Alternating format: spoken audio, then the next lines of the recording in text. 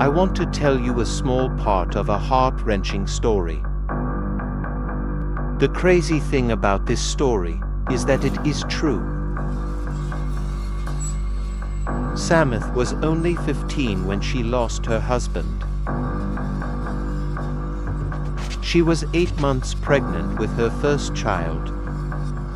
Such a profound sorrow, marking a pivotal transformation in Sameth's life.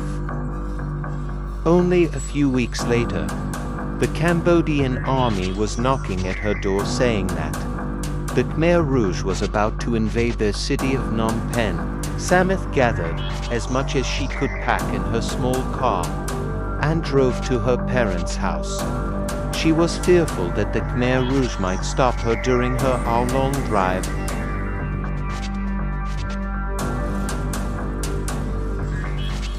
Grace under fire.